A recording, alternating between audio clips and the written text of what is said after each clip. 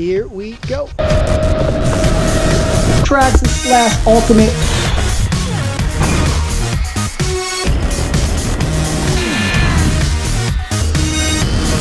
I might have killed the speed control.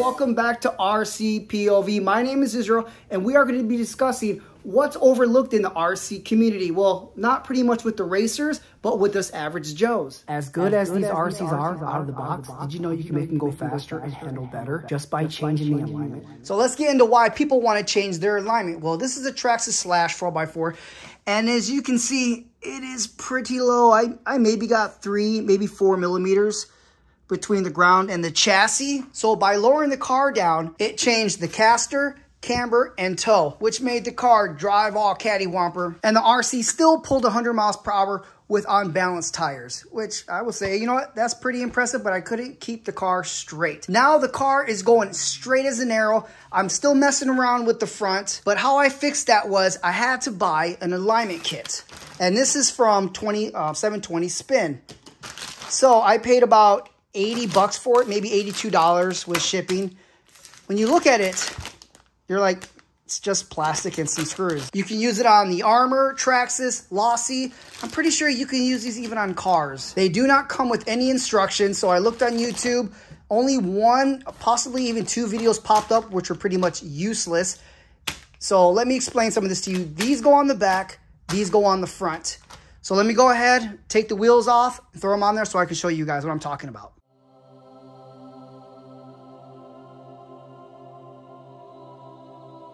We're gonna go ahead and install the rear ones first. Now before I can install the front, I'm gonna have to take the bottom bumper off. I need to charge that battery anyways.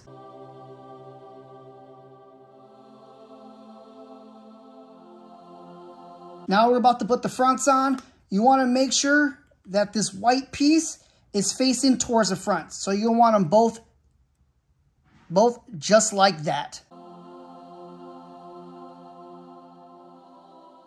With your ending result, this is what it should look like.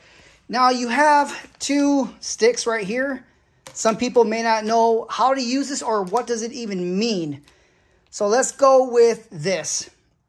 See, 0 degrees. That means this top line, let's put it down so it's easier.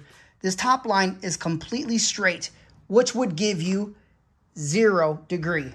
Now, if you flip it around, see how you have a 1 degree here? This would give your RC, it has a slight curve in it. That would give you 1 degree. Your second stick has 2 degrees. This is where you can start definitely seeing the curve in it. And if you flip it around, this will be 3 degrees. So I believe, because my car has already been aligned, I believe I have 2 degrees. So what you want to do here, you want to take the 2 degrees, make sure that's facing towards the vehicle, and put it right here. Yep, mine is 2 degrees. See how there's no gap there? And there's no gap on that side? So if I wanted to get 3 degrees, all I would do is flip it around. Put it right here. Let's put it back up. Make sure it's even on both sides. Now you can start to see a little gap right there. Not so much right there, but right there.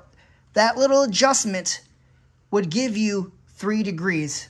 So another example, let's go by 1 degree. I have a little bit on the corners right there. You can see them just a little bit. Now, negative, or now 0 degrees. Yeah, I got more going on the corners. See that? So the best thing to do is pick your desired degree. Take your little turnbuckle wrench, and you will come over here and start adjusting. 1 turn at a time, actually half a turn at a time, until you find the desired one you like, or which one actually the car likes. And I also use this tool, the negative side, to also set camber. The backs are done. The fronts, I'm still working on. Like I said in the beginning of the video, I'm still working on the front. Like, for example, take the 0 degree, put it up against the car. See, it is set at 0, which is awesome. That side is done. The fronts are not. See, I have a little camber in. I think this side has a little more camber. Actually, this one's almost, yeah, it's almost there. Still working on this because I got the traction bars. It's a little more complicated, but it's going to get there. But a little tip for you guys out there. Anytime you're messing around your suspension and changing stuff around, you're always going to have to go back in and check your alignment and make sure things didn't go out of whack. Take it from me, I made changes here or there, went out there, car is freaking all over the road. It's making passes, but I'm fighting the car to try to keep the car straight, so keep that in mind, guys. Well, there you guys have it, 720 spin alignment kit for the short course track trucks. I do think they're kind of expensive, but now that I look at it, it's simple. And simple things are usually expensive. Now, things that are cheap are usually complicated. That's because they're cheap and they're complicated to do. But this turned out to be all right. Actually, 80 bucks, well spent. Well, if you guys found this video helpful, please give it a thumbs up and subscribe. You guys know what that means. It's over.